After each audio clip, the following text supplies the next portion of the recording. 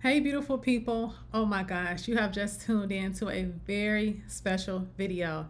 Every Sunday in December, starting December 10th through December 31st, I'm going to feature an interview that I'm conducting with a child free married couple or a child free married person if their husband or wife is not in the video.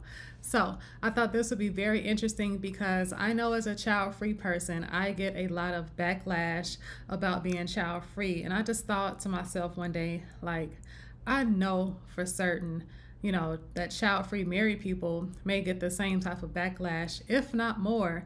So I just thought to explore, that side of being child free. And I wanted to bring more diverse content to the channel. So if you're watching this and something resonates with you, feel free to leave a comment down below. And if you're not subscribed to the channel, make sure that you hit the subscribe button. Enjoy the video. See you soon.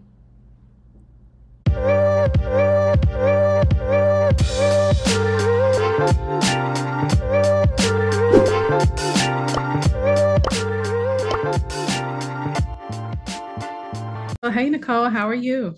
I'm good. How are you? Awesome, awesome. Thank you so much for agreeing to be a part of this YouTube series that I'm doing.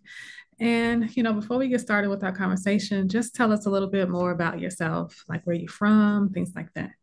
Sure. So, my name is Nicole. I'm 34 years old. I'm from Rockville, Maryland, which is about 45 minutes outside of Washington, D.C. And I work as an office manager at a podiatrist office. My husband and I have been together for 14 years, but we just celebrated our seventh wedding anniversary. So, he's been around for quite a while. Well, congratulations. That's awesome. Thank you. Thank you. Yeah. So, how did you two meet? So we met at a church. Neither of us attended the church. I was with a friend and he was going to like a college youth group meeting and Yeah. he asked me to join him. And my husband, Nick, was dropping off his sister for something different and decided to just stay for the college youth group meeting. And we met there. We just kind of hit it off. He likes to say that I pursued him, but so we met and we just clicked, and it's history from there. Awesome. That's lovely. I love it.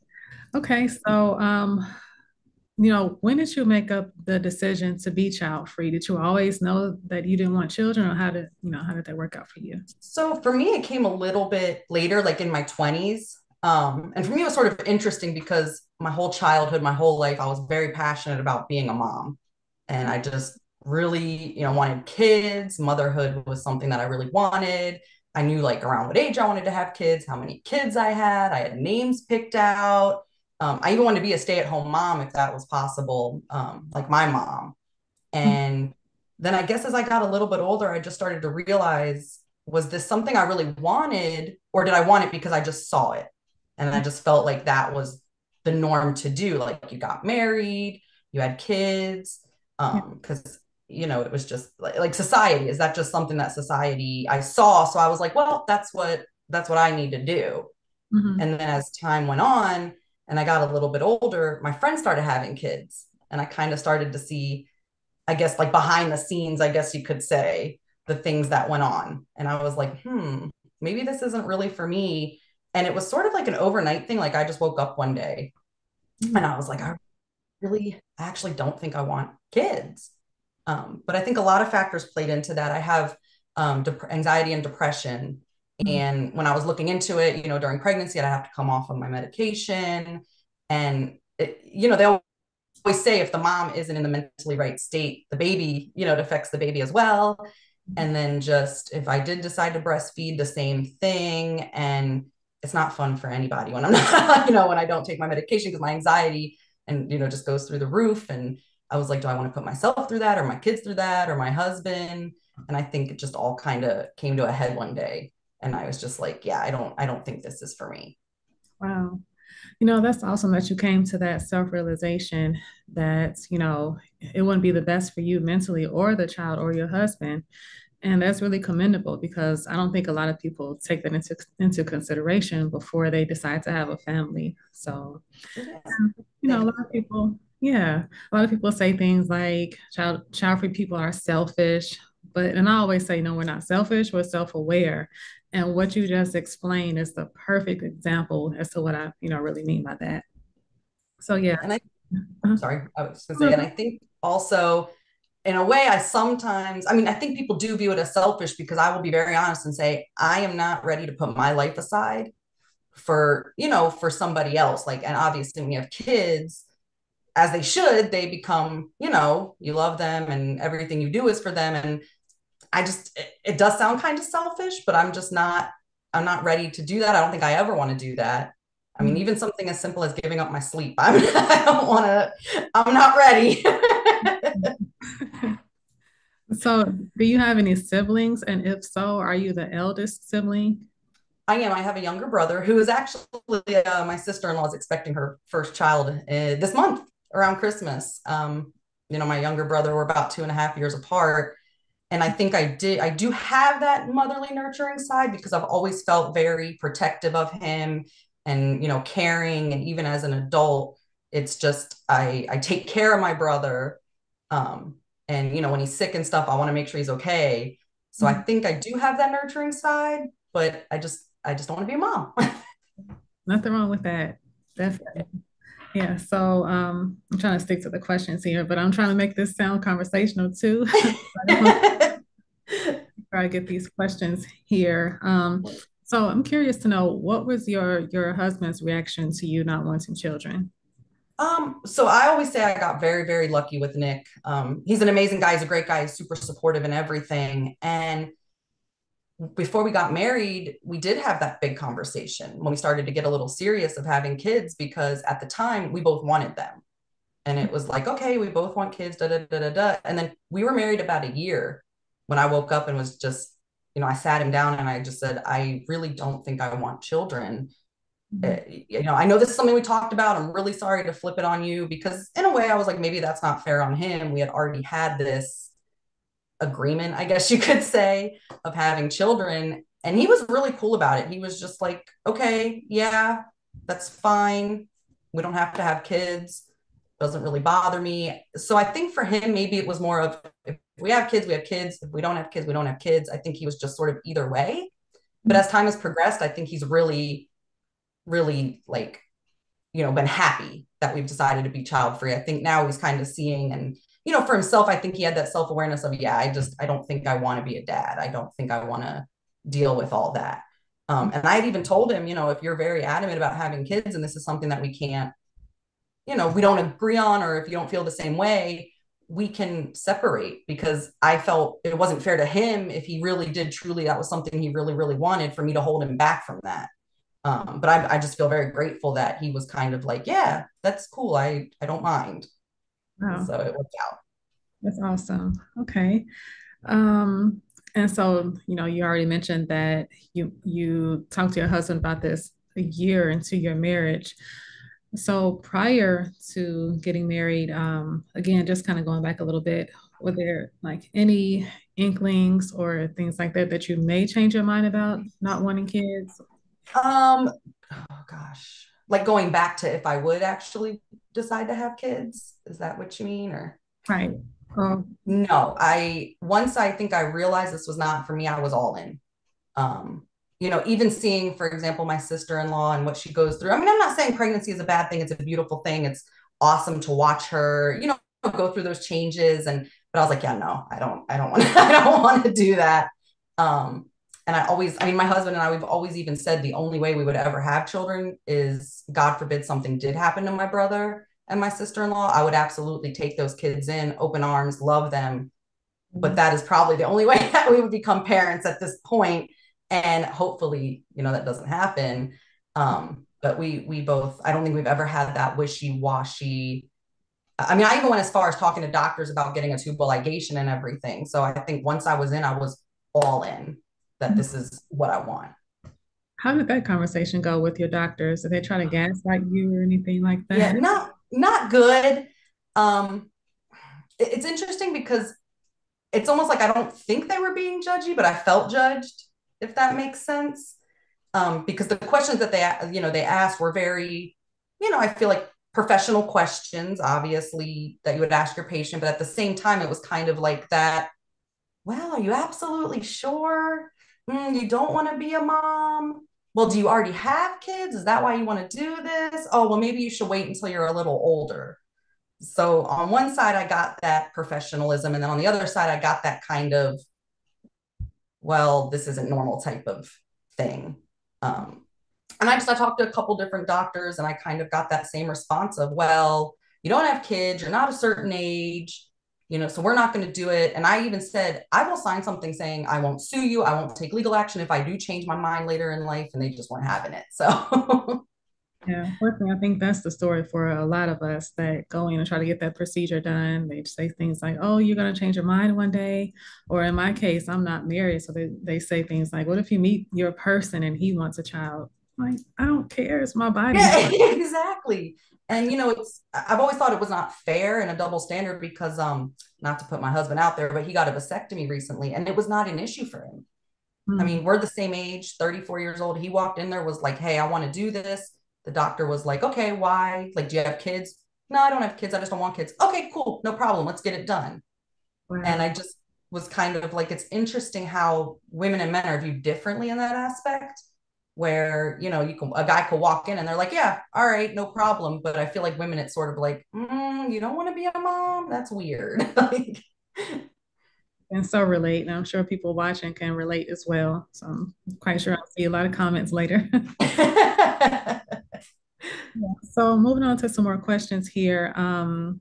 So how do you handle situations where people may not agree with your child-free choice, like whether it's coworkers you may have shared this with, or friends, or some family? Well, to start off, family, I have an incredibly awesome family, very supportive. I went to my parents because, I think a lot of parents want to be grandparents. That's the fun of it. You get to have fun and do all those crazy things. And I just kind of went to them and I said, this is what Nick and I decided. And I'll never forget this. It really stuck with me. My mom looked me in my eyes and she said, well, that's fine. We're not going to be the one raising the baby. You guys are going to be raising the baby. That's going to be your life. So if that's not what you want, your father and I are absolutely very on board with that. And she just kind of said, it's not your job to make us grandparents. That's not why we brought you into the world. And I think some of it helped because my parents, when they first got married, didn't want kids and Okay. they changed their mind and decided they wanted kids. And I'm glad because I wouldn't be here if if they didn't. But I think that maybe kind of helped my mom and my dad understand that, hey, not everybody wants this. It's fine. Um, and I always said, well, my brother Eric, he always wanted kids. And I think I even asked them, well, what if Eric said he didn't want kids either? And they were like, oh, that's fine. Like we don't, I mean, obviously, it'd be cool to be grandparents, but we don't really care. That's not your guys' job. Mhm. And my aunts and uncles, I have a couple with that I'm really close with. And when it was brought up, they're all like really, really cool with it, really supportive. And my aunt even kind of gets upset when I tell her some of the conversations I have with complete strangers about it. She's like, well, it's not their business. Who are they to say that? And so we have a really supportive group of people around us. My in-laws are very supportive. And I think that's helped a lot. Okay. Uh, but it's funny because it's the strangers that you get the most like weird looks from. People coming to work and you have patients, they come in for years and you build this rapport and they'll say, oh, are you married? Yes. How long have you been married? Da, da, da, da, da. Oh, do you have kids? No, my husband and I don't want kids. And you can see that moment on their face where it's like, what? You don't? Well, why not? Oh, it's just something we don't want. Parenthood's just not for us. And some of them sort of drop it. Others will kind of start with well, you might change your mind. Oh, having kids is so beautiful. Well, who's gonna, take care of you when you get older? And, you don't have kids to take care of you. So I always say, my husband, we'll take care of each other. And really, I feel like when they start to get too personal, I try to steer the conversation in a different direction because it's not their business. It's not their life. It's my life. And anything that they may say isn't going to make me change my mind. So I'll just politely steer it in another direction. Okay, yeah, I'm sure a lot of us, being child free can relate to those comments or side eyes. And yeah, and strangely enough, like you said, they do come more from strangers than Yes. anybody. Yeah. And I notice it's the older clients that come in or patients. The younger ones are kind of like, oh, okay. But I feel like the older ones, because that's what they grew up with, that's what you did. You got married, you had a family, so maybe they don't understand it as much. Mhm. Yeah, that's, understandable. So are there any unique opportunities that you may have experienced as a result of being child free? I think for us, opportunities, I think if it came up to it, just that fact that even with work or if we just wanted to get up and move, you can because you're not like, oh, so and so has to finish school or we're going to take so and so away from their friends and Mhm. you could just get up and move. We can at the last minute decide to take a vacation. One week I had a really bad week at work. I came home on a Friday and Nick was like, all right, pack your bags. I booked us a weekend here. Let's go. And we grabbed our little dog, who is like our kid, and we went.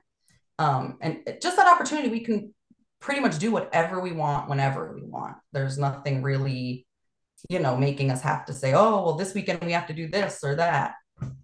So we just really enjoy that flexibility and that freedom that if we want to get up and go, we can get up and go. Awesome. I'm just curious, just being nosy a little bit here. Where did he take you? I think that was so. So he took me to Gettysburg, Pennsylvania. We really like history. We're a little bit of history nerds, and we just went for a weekend. They had a pet-friendly hotel. We just walked around and relaxed. The dog loved it. But it was just really nice that it was like, okay, I had a bad week, and we don't have these obligations of having to do other things, even when we're drained or tired, and we could just get up and go, and it's only about an hour away. So. Nice. And you know what's crazy is sometimes those 48-hour or 72-hour trips are more fun to me than the week long vacations because like Oh yeah. you can get more done, I think. Yeah. And you're not as tired when you come back. Yes. Well, yeah, thanks for sharing that. Now, do you have any advice for couples or child-free married people or even engaged that you may want to share with them? Oh yeah, I definitely do. I actually wrote some of it down. I feel like if this is something that you've truly decided that you wanted, you've really like doubled down and you're like, I want this, go for it. Do it. Do not let others sway your decision because maybe it's not socially acceptable or it's weird or selfish. You have to do what's best for you and the people around you at the end of the day. And if people think it's selfish, be selfish. Be selfish in that decision to not have children. It's okay to put you first. I think that's totally fine. And, it's not a big deal, but just be sure that it's definitely, 100% that's something that you want. But if you do, embrace it, go for it. Everybody's path in life looks different. And that's perfectly fine. There's more than one way to live a happy, fulfilling life. You don't have to follow that normal, direction that people go in or that people deem the average. Be different. It's fine. Yes, thank you for all those points. Great advice there. And something you said really stood out in terms of being normal. I just want to know who made up these rules as to what's normal and what's not normal. Like, live your life. That's what I want to know. I feel like, going way, way, way, way back, it was just, okay, women especially get married, you have a lot of children and you stay in the house, you take care of the house. And I just feel like as the years progressed, that mindset never really changed. And yeah, I don't know who started it, but I just feel like we haven't, it's okay to change and it's okay to be the people to help that change. Exactly. And I think my other piece of advice is, just because you don't want kids doesn't mean you don't like kids or you're saying parenthood is bad and you're putting parents down. No, I think parenthood is great if that's for you. And I love kids. I mean, I worked in a childcare for 7 years. I adore kids. I'm so excited to spoil my nephew. I can't wait when he gets here. I love him so much already. So don't let people make you feel like you're judging them because they have kids. Mhm. And be proud about your decision. Talk about it on social media. If people tell you you talk about it too much, I don't care. You don't tell people to stop posting their kids or stop sharing those moments they have with their children. Be obnoxious about it. Who cares? I was gonna say, when they say you talk about it too much, I would say talk about it some more. That's what I said. Somebody was like, "Oh, you post too much about it," and I was like, "Well, why does that bother you? I don't tell you to stop posting about, oh, I took my kid to the zoo today. I love seeing that. Good for you. That's great. Right. Yep. I totally agree with you. Well, this was a great conversation. Again, thank you so much for being a part of this. And is there anything that you would like to promote here, or I guess any final thoughts? Well, first of all, thank you so much for giving me this opportunity. I've really, really enjoyed it. As you can tell, I'm very passionate about supporting child-free people and, everybody living their life differently. I don't have anything too exciting to promote. I mean, I have my Instagram. It's Nicole.Malih, and it's Malih is spelled Malih. Not too much exciting stuff going on over there, but you can check it out if you want. You said again, Nicole dot Malih. Dot Malih, and Malih is spelled Malih.